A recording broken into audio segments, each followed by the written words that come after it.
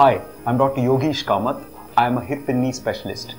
We talked recently about joint replacements and implants, and I'd like to talk and inform you a bit further about what should indicate a successful joint replacement really.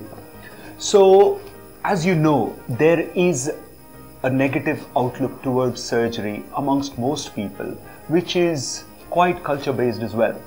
That is changing with more and more people having better quality of life post joint replacement surgery.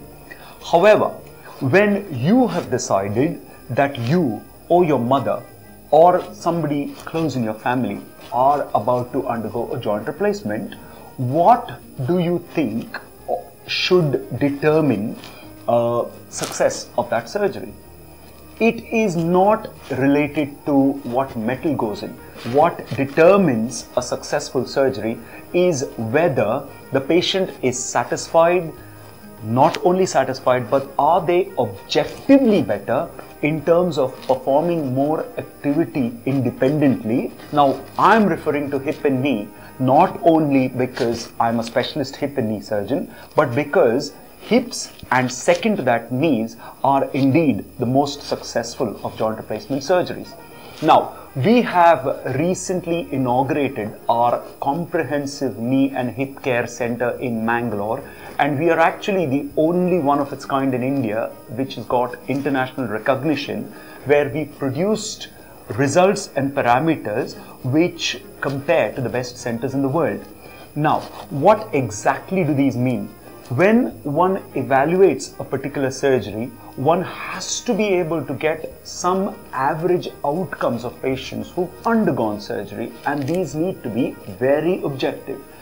The parameters we have outlined are independent of doctors, and therefore we call them outcome indicators. Now, if you look here, we have published our outcomes for the last 3 years, and you can see over the last couple of years, we have had 100% patients getting up and walking on the same day as their operation. Now, you can see earlier, it was quite common, as is in the rest of India, for us to give antibiotics for at least a couple of days. But now, we give antibiotics for less than a day, which is important when a 70 or an 80-year-old undergoes surgery. Now, you can see almost 100, if not 100% of our patients are continually doing stairs before they've gone home, and complications are pretty much minimal.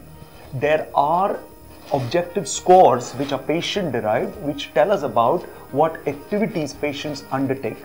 There are also innovative things which we are doing, like new dressing techniques which make it easy for the patient.